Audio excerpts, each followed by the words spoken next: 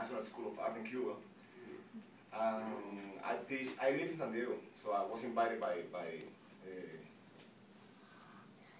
Lily to come here. So it's an honor. For me, it's an honor to be here. I teach dance music at the Palomar College in San Marco. I'm also a self-taught artist. I was a little child, like we do. And so I came to the United States 11 years ago. I started painting once again. So at this stage of my life, I'm combining dance as a performance and art just to produce my artwork. And it's been a great,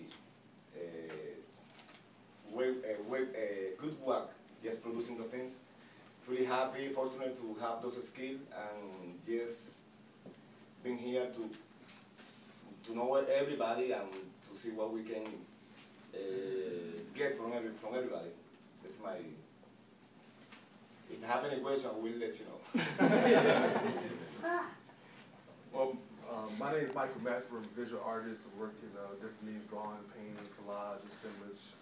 Also, I teach, work with a lot of nonprofits, working with youth throughout the LA County. Also, the background included organizing artist groups, the collective back in the late 1990s and stuff, and also currently a board president on England Cultural Arts, active in Englewood, doing a lot of things there, and also the rest of the area. Currently exhibiting in Chicago at the Science and Industry for Black Creativity, and also doing an exhibit at UC Santa Barbara. And going to be working with Mara along with Paul and on an exhibition at CAM later in a few months.